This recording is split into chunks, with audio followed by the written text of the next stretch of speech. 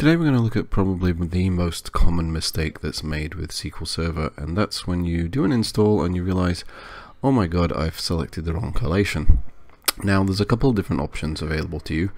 One is to completely reinstall the instance. I do not recommend that as an option if you can avoid it. And the others are to tell SQL to change the collation. Now there are basically two methods I'm going to show you here. So first one is going to require us to stop the instance. In fact, the second one's also going to require us to stop the instance. So first of all, we stop the instance. Find the installation folder. Now this is something that exists primarily in 2016, I know for certain, and onwards, but I believe you can also do it in 2005 and 2012, which is you can basically use the setup.exe to rebuild the system databases. So what we're going to do is say, okay, we need the setup.exe, and we're going to tell it that we would like to change the following. So we're going to tell it quiet action rebuild and the name of the instance, then who we want to be the local administrator.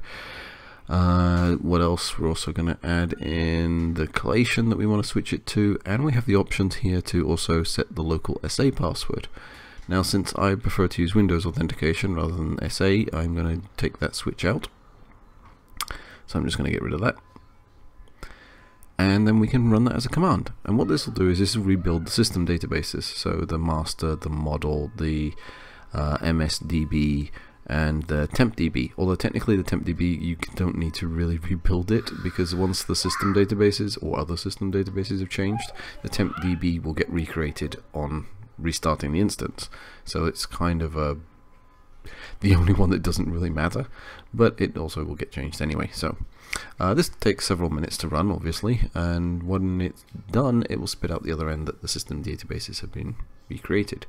Now there is one or two little downsides to this. Obviously anything that you have in the master DB, like what system other than system databases, I should say, so what user databases are attached, will no longer be attached, simply because it doesn't remember them, because it's a new system DB. Same goes for SQL logins. Any SQL logins will be lost.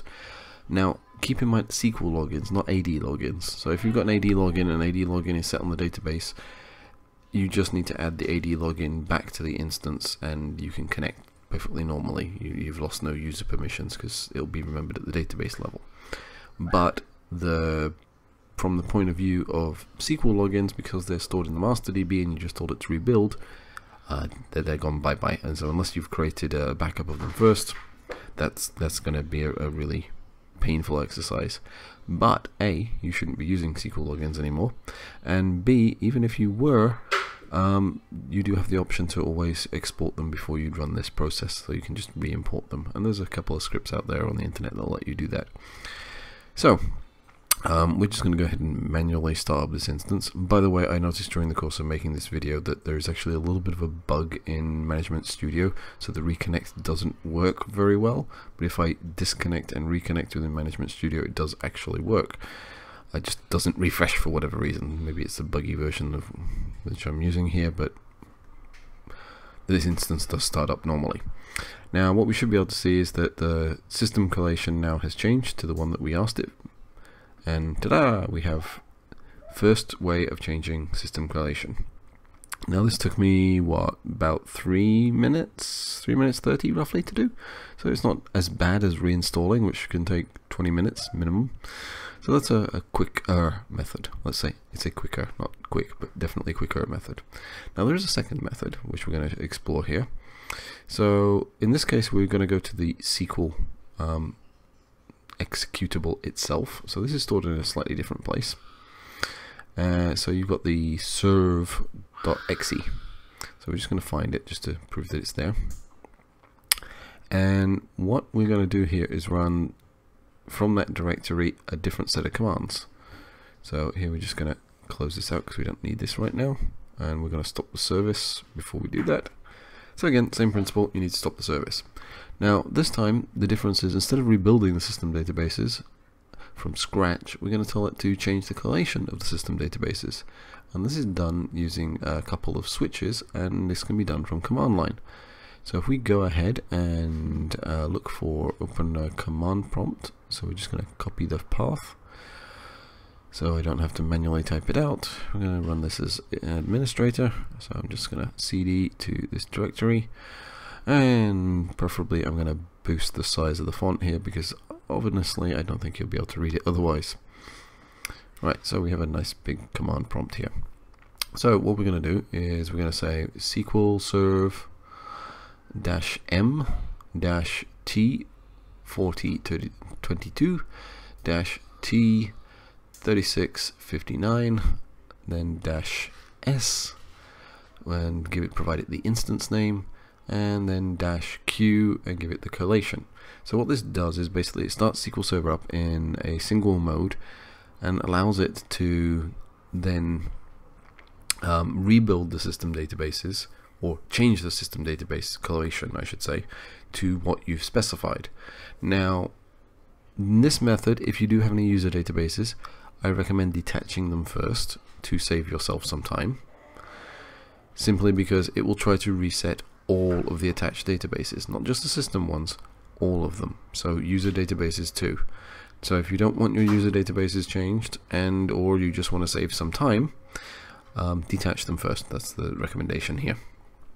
So here we're just going to go ahead and run this. Now this is a relatively straightforward process, and everything's going to output to the console. And you can see it finished relatively quickly because we're just doing the system DBs. So I can now press the Control-C to exit it and finish the process, but just want to scroll up so you can see that the starting process went through, and then it changed the indexes for basically all of the system DBs. So there's no impact on anything else, just those, hence it was so quick. Do you wish to shut down? Yes, I do, thank you very much. So that's now stopped as a command line, and we can go back to starting it as a service. We can also then go back to Management Studio. See that bug is still there, so we're going to do disconnect and reconnect. Lovely. And yeah, yet another bug. I wasn't using SA anyway, so that's fine. But hey, what we can do is quickly connect and check what the status of those system DBs are now. So no biggie here, we will just go ahead. Now, as you can see, our instance is up and running, and if we check the collation, oh look, we have the one we specified. Now, the most common case, which I probably should have mentioned at the beginning for doing this, is when you install a non-case sensitive collation and then suddenly go, oh my god, my application requires collation with case sensitive. Or occasionally you have some weird and wonderful app that uses some lovely binary collation or something else that you just didn't realize when you started, and go, oh damn, and you don't want to reinstall. So hopefully you found this useful. If you did, you know what to do. If not, well, you also know what to do.